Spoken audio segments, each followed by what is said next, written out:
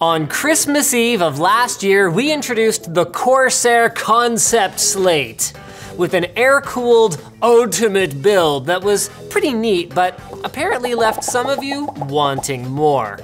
Well, your blue balls can rejoice because the Blue Monster is complete, and we're gonna walk you through the process of building in the dual system case that Corsair introduced as a crazy concept, but looks like it is actually coming to market. But first I gotta tell you what's not a crazy concept, Mack Weldon. Mack Weldon makes great underwear, t-shirts, socks, wallets, and more. They believe in simple shopping, and if you use code TECHTIPS, you'll get 20% off at the link below.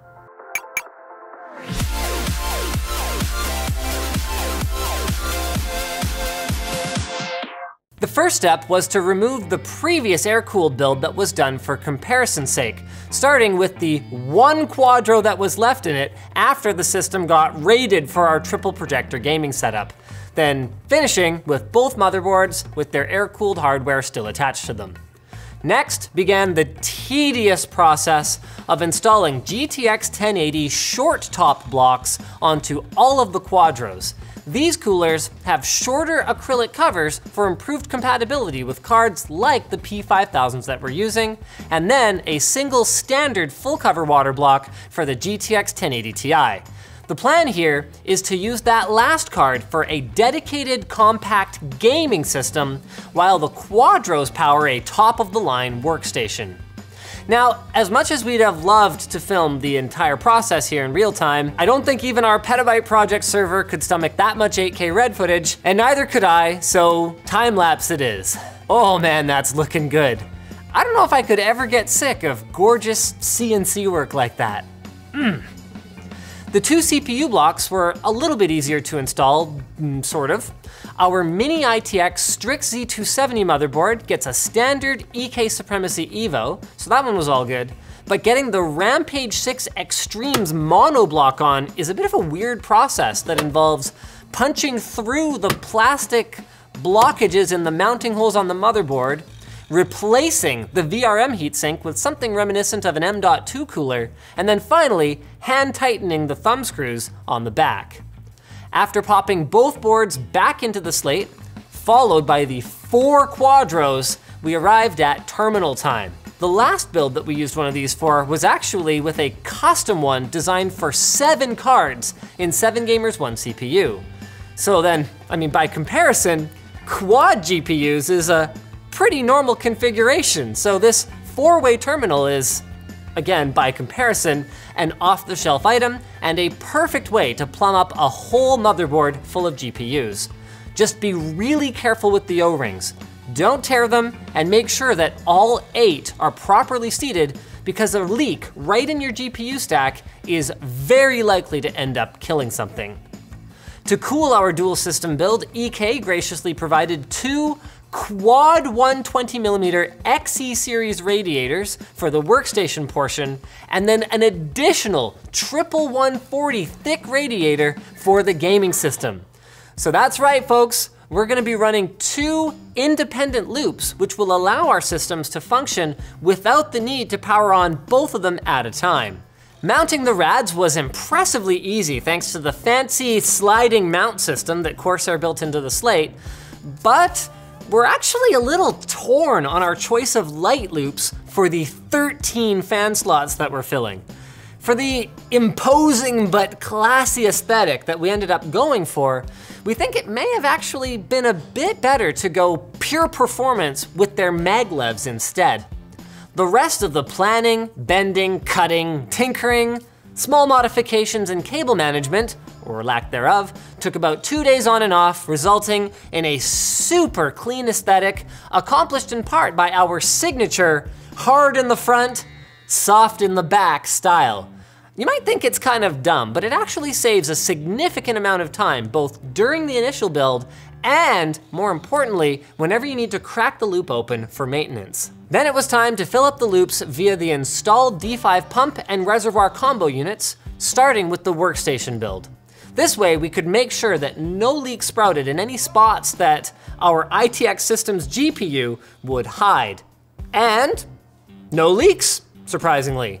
With thankfully the same story again for our ITX build, which is really good because it would have super sucked to empty both loops and fix a leak down there. With both of them mostly full, we poured in some coolant concentrates from PrimoChill. First, an opaque white for the workstation, then a light blue to match our cables for the gaming build. But before we get to the glam montage, nope, not quite time yet, I wanna run you guys through our cooling results. For the workstation, temps went down from just over 70 degrees average on our 79XE 18 Core Extreme Edition to 61 degrees, a pretty decent improvement, even if I think we could do better with delidding. And then as for our GPUs, those dropped almost 30 degrees from an average of 82 down to 53.5 at full CPU and GPU load in IDA 64. And this is with all of our fans running at their minimum speed. So this thing is super quiet. As for our ITX system, well, we saw big improvements there, and not just to temperatures, also performance. With so many cards installed in our workstation, our little mini ITX air-cooled system was limited to a suffocated, low-profile Noctua L9i, which caused our 7700K to hit 100 degrees and throttle 30 to 50% at stock speeds. Our water-cooled rig predictably turbos the CPU up comfortably and maxes out the GPU at 54 degrees after a prolonged stress test. Now, with that out of the way, here's one of our famous glam montages, set to music.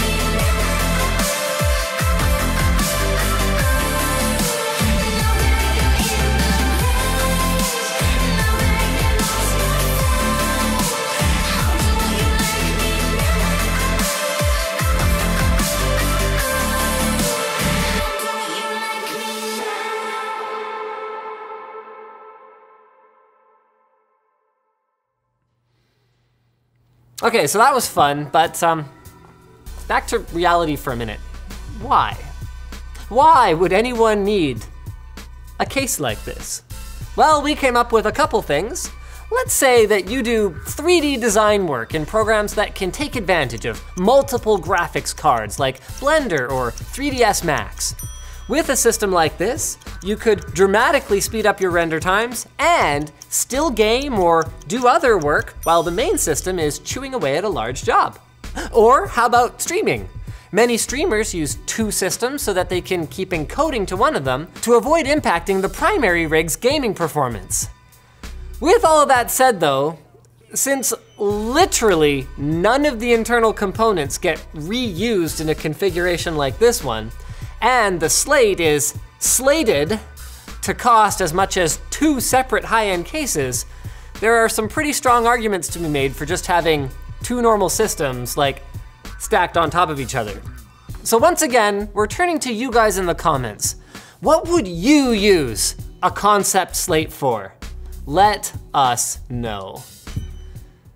And while you're at it, let us know if you've ever heard of iFixit. I'm sure you have if you watch our channel. iFixit is all about teaching people how to take stuff apart and fix it. And they're leading the charge in the electronics repair tools industry as well with their iconic black and blue ProTech toolkit. It's now only $60 and features their 64-bit driver kit, a wide variety of plastic opening tools, spudgers, and picks, a suction cup with a new fancy handle to remove display assemblies, their own rubber-handled Jimmy Pry tool, a set of metal spudgers, ESD-safe tweezers, and an ESD safety strap, all backed by iFixit's lifetime warranty. So head over to ifixit.com/Linus, check out their over 25,000 free repair guides, and get your own fully loaded ProTech toolkit for just $59.95. So thanks for watching, guys. If you disliked this video, you can hit that button. But if you liked it, hit like, get subscribed, maybe consider checking out where to buy the stuff we featured at the link in the video description. And while you're down there, you can check out the link to where to buy the, wait, is that the one I just said? Right, our merch store, which has cool shirts like this one, and our community forum, which you should totally join. See, I was holding up both hands as I went through because it's got two systems. See, it's subtle, you know? That's LTT, it's subtle.